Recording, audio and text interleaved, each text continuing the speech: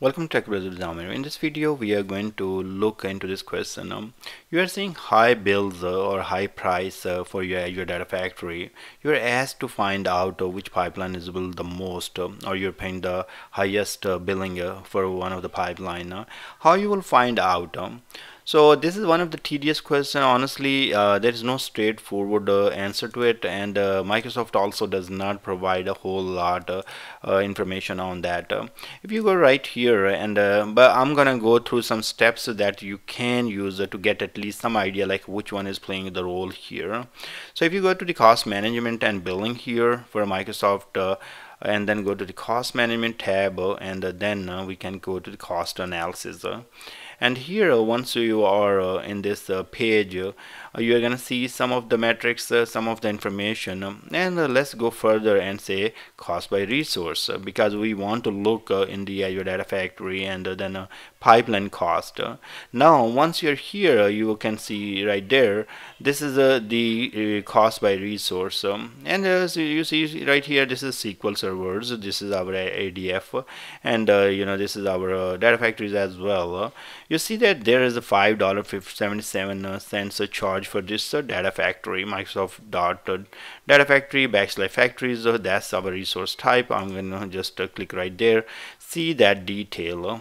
So you can see right there, there was a data flow charges, so you can see, okay, and there was VNet, VNet IR was created. That's what the charge for that one.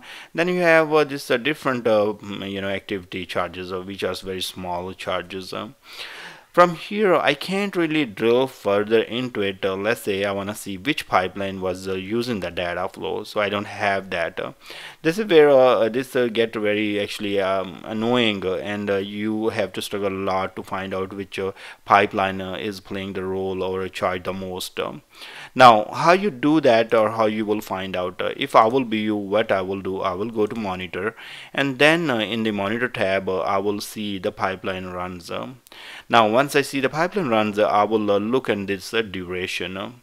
This is not going to be 100% as it is like, oh, this duration is high, so it will be charged more. Maybe you are using some activities which are very cost less, and but the activity took forever. So think about a scenario. So you have this Azure Data Factory pipeline. You called a store procedure that is running for 2 hours. You might be billed only for for as the external activity, and you charge maybe only in 5 cents total for 2 hours because it's external activity to run.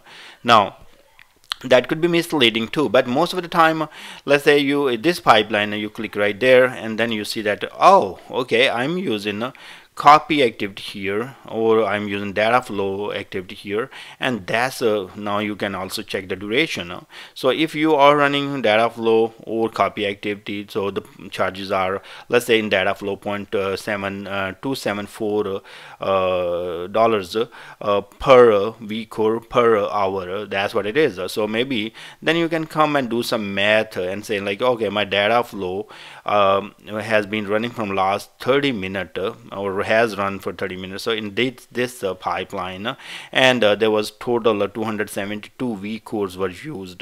Now in that case, if we go back here and say we want to do some calculation, so now if your data flow has run for let's say 1 hour, okay, 1 hour multiply 0.274, that's a per vCore charges, and multiply 72 vCores.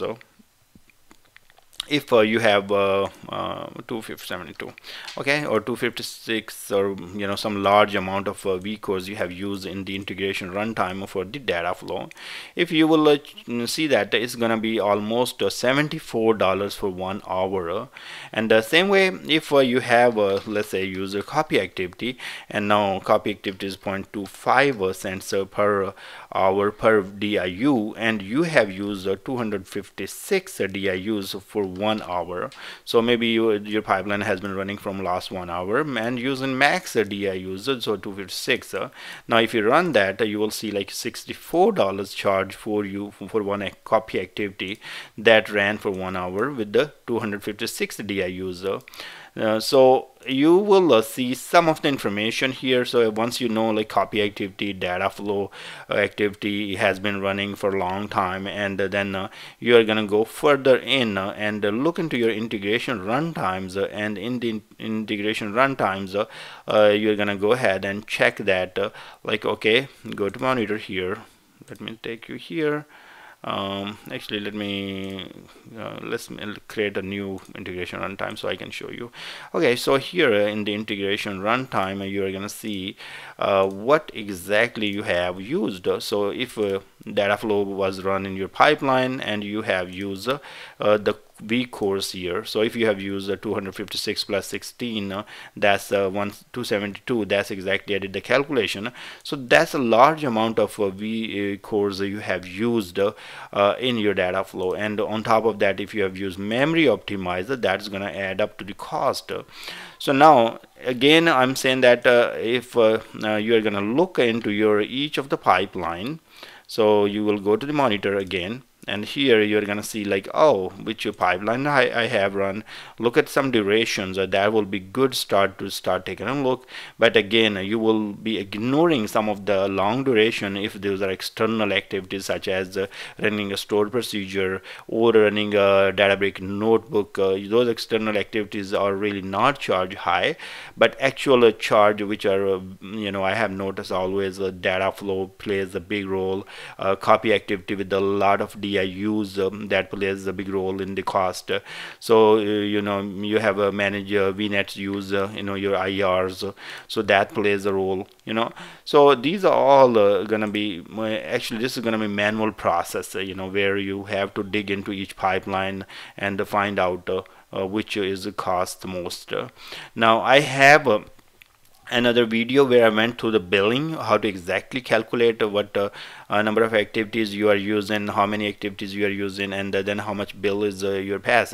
So I have defined or provide a lot of details. So if you watch that video, I will put the link here, and that will help you to even come up with some Excel sheet where you can put like your duration, your cost, and all that, and then you can even calculate the cost even before running your pipeline. So if your pipeline run for 20 minutes, you would know that how much cost will be charged to you, or estimated at least 90% accuracy. So I watched that video. It will help you to understand the billing and price. Again, there is no one-click view of seeing how much cost or price for each of the run of the pipeline Microsoft does charge. So you have to calculate by yourself.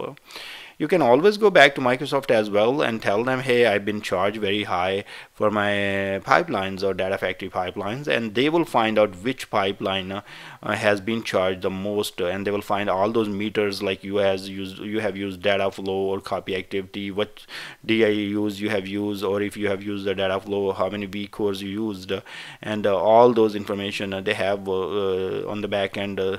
Use the Custo queries and find out some information for you and give it to you. So that will help as well. Thank you very much for watching. Please subscribe my channel, and I will see you guys in the next video.